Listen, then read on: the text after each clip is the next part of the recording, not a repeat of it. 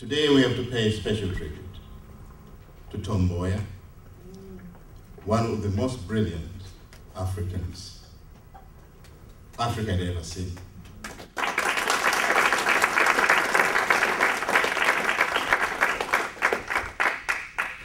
Unfortunately, his life was cut prematurely. It was also a vision of one of the most brilliant Americans America's ever seen. That is President John Kennedy, also whose life was cut prematurely. Revolutionary and visionary people sometimes don't live very long, but what they do in a short time endures forever. But you cannot implement a vision unless you're also convinced about that vision. You may not be in a position to articulate that vision from a political standpoint, but deep down in your heart, you are convinced and you want to implement that vision. And these are the chorus of this work.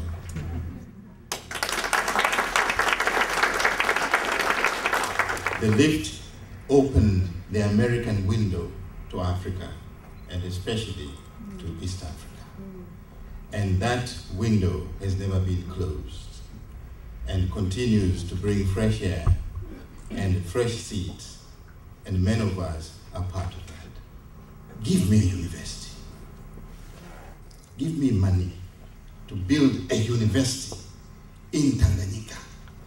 And that was the University College of Dar es Salaam, which became part of the University of East Africa and the precursor of the University of Dar es Salaam today. He said, it's good to be lifted, but maybe let us build an institution. And the first money to build the University of Dar es Salaam came from the United States, from the Ford Foundation, from the Rockefeller Foundation, but it was inspired by that airlift. There are three important airlifts in history you should remember. One is this airlift of the 800, which was just the defining beginning of the relationship, institutional relationship that goes on between Africa and the United States. The other one was the Berlin airlift at the height of the Cold War.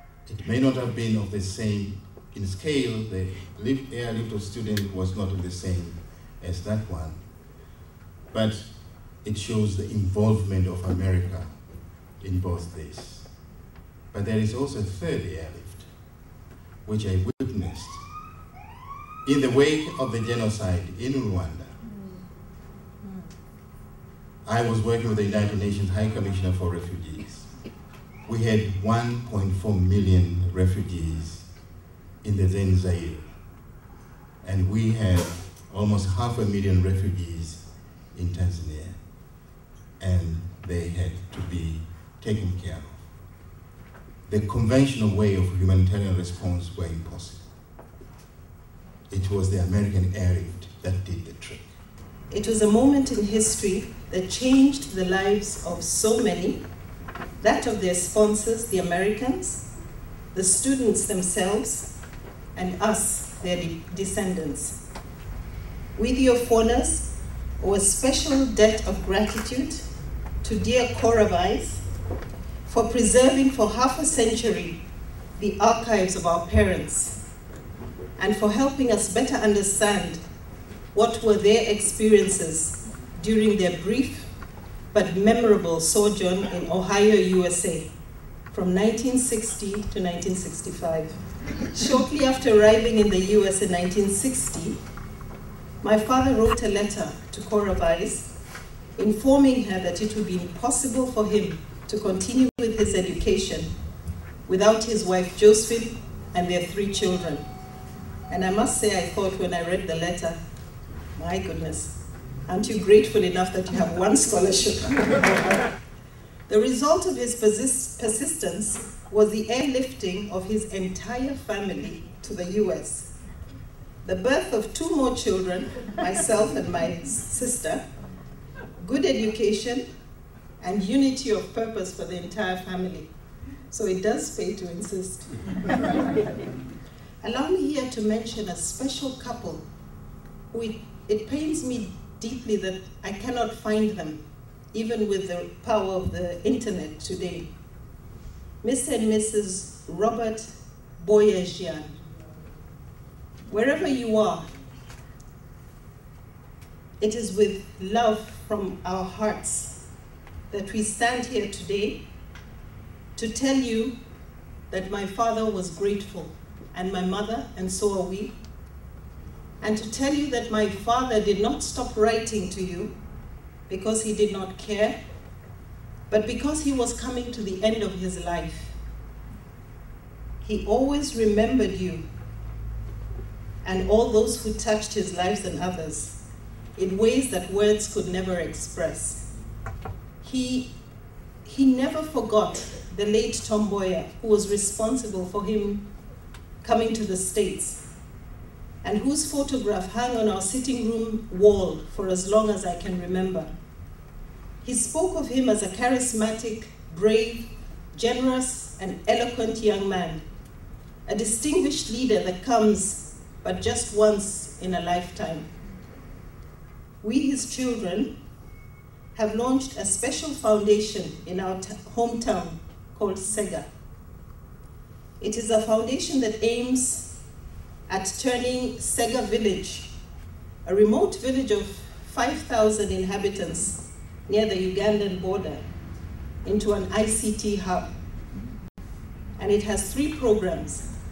One is education. We haven't reached the level of an airlift yet. Entrepreneurship and community development. We made a promise to our parents before they died. They had always told us never to forget from whence we came. And so we want to tell them today, and all of you, that we have not forgotten. It was his habit, Barack Obama Sr., to hold court at the New Stanley Hotel. And he held forth in a very particular way. He was a man of awesome gifts. And I would say that if his famous son and the other siblings inherited a proportion of the old man's gifts, they are very, very lucky and fortunate.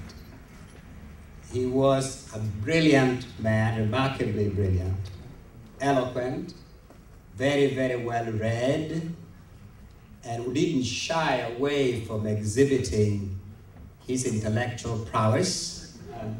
You know, the son speaks of dreams from his father, and you know the narrative of dreams from his father.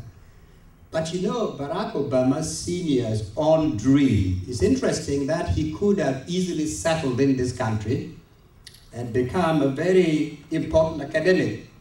He had everything in him to do that. But as soon as he finished his studies, he rushed home. And the reason was this: his own dreams was really given his awesome talents. He dreamed of being part of that army of the new educated Africans who would transform this post-colonial society. That was his own dream. And of course, he shared this dream with many people who came on the airlift.